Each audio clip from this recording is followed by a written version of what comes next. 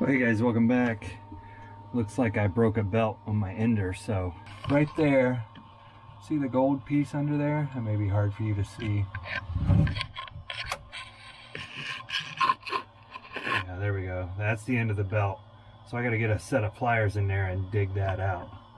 And there's going to be one on the back side too. If you look, there's two of them back there. One in the front and one in the back. So we're going to pause it. We're going to pull those out with a pair of needle nose pliers and then see if we can get the new belt in.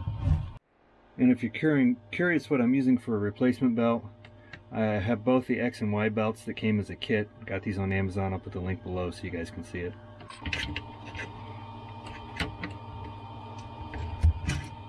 There's the other side. Alright, I'm going to assume these are labeled correctly. There's a Y axis and an X axis, and the belt is the Y, so let's try that one. I did see some of the reviews saying if they had an Ender Pro or something different that they had to reverse them. I don't know, we'll find out. I just have a regular Ender 3, so we will see. Alright guys, I got it down on the floor. I don't think there's going to be a way.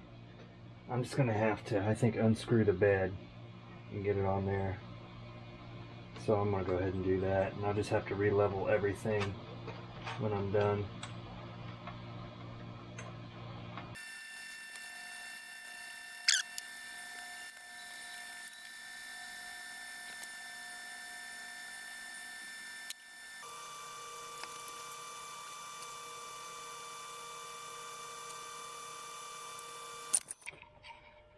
I don't know if you guys can see that very well, but you gotta feed, looks like you gotta feed it through this channel and wait for it to come out the other side.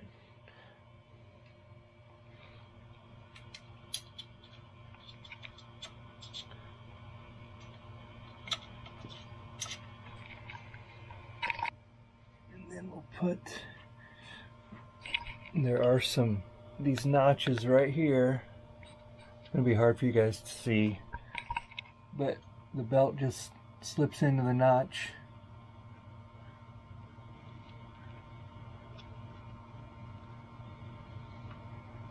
And the notch holds it in place. Same on the other side.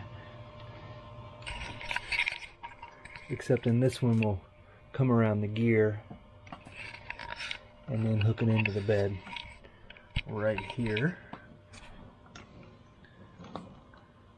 But look at that.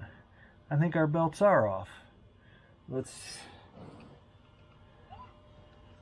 There's no way that fits, so let's try the X belt and see if that works. Let's get it past this pulley. Well, it feels like it got twisted in there. Let me straighten that out.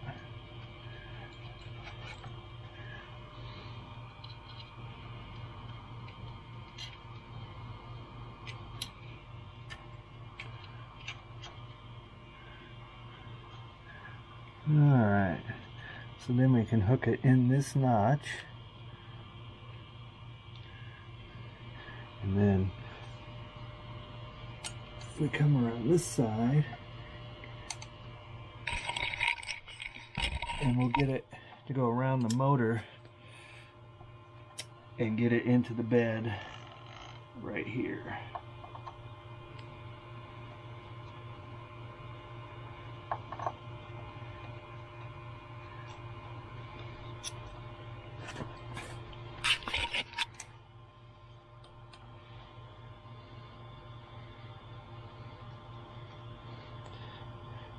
Now you can see our tension's a little loose, so we can come up here and unscrew this and just pull that out a little bit. Now before I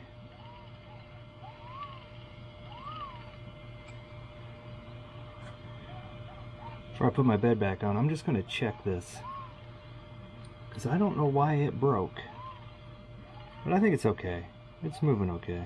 There's no hang-ups or anything. Running pretty smooth. Alright, let me get my bed back on.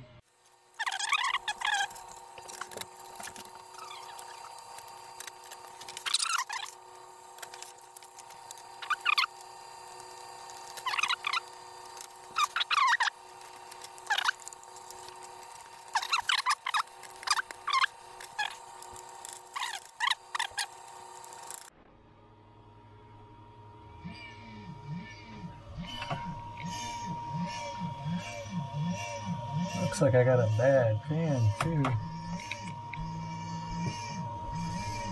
Oh boy, that's probably gonna lead to some clogs. I'm gonna have to take that apart real quick and fix that one.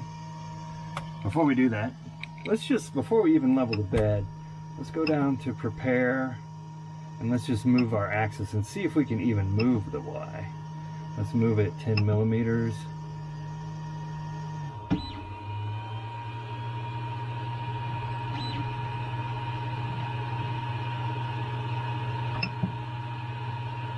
Looks like we can. I'll tell you what I'm going to do. I'm going to disable the steppers real quick so I can get this all the way back to where it is. I don't want to auto home it because it's not level. Let me disable the steppers and then I'll push my bed back. And then I'll go back to move axis. I'm going to move the Y and I'm going to move it in 10 millimeters. Oh, we're still stuck. Oh wait, no, I'm on 1 millimeter, sorry. Let me go up to 10.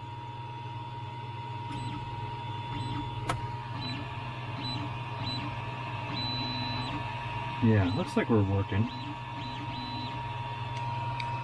Just looking at the belt, make sure it's all lined up. It's a little off back here. Not bad. Now let's move it backwards. It does look like maybe our magnet piece is scraping against the power supply.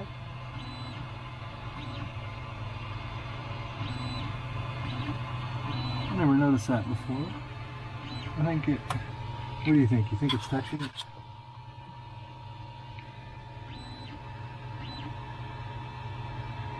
I think I will adjust that real quick. But it looks like everything else is good.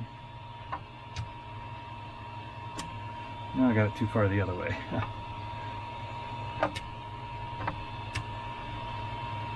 There we go. I think we're clearing all sides. I think we're good, guys. What do you think? Now, just to recap, because it's probably dark, you didn't see it. There's just little notches, you get those metal pieces in. Under here, you can see the gold in there. That's just the notches that where the belt's held in, and it wraps around the pulley, and then it goes into the middle of the extrusion, the aluminum extrusion. You can see the teeth of the belt right there. You may not be able to see this. Pretty dark, but it goes through the middle, comes back around the motor pulley, and back up over the top and into the back side of the Y plate. So pretty easy job.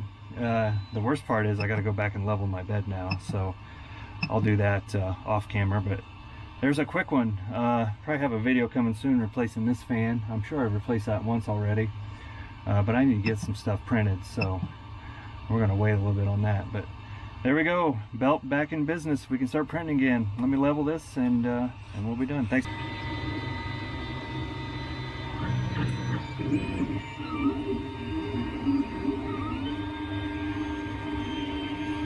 Not too bad.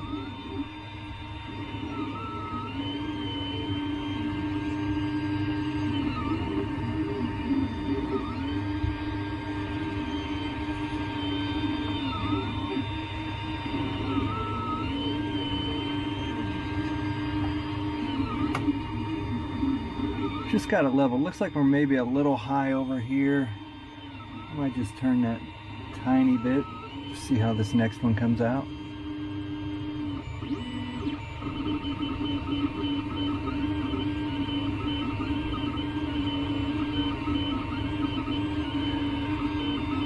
I think we'll let it run, guys, and see how it goes. Maybe I'll come back and give you a little bit here in a minute, but so far it's going down. Alright guys, I think it's good. We're going to call that good.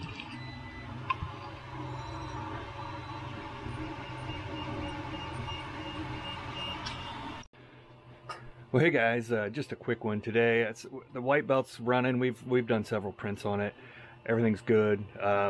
I don't know how it even broke, but I do have a lot of hours on this printer when I think about how much I've printed on it, so tons of hours. But anyway, that's all we have for today. Just a quick, easy job. It is so much easier if you take that bed off and just go back and re-level it, which I'm so used to leveling my bed manually, it doesn't really bother me. So it just took maybe an extra 5 minutes to get it all done. Anyway, any comments, concerns, how you do it differently, leave it below, and let's talk about it. We'll see you next time.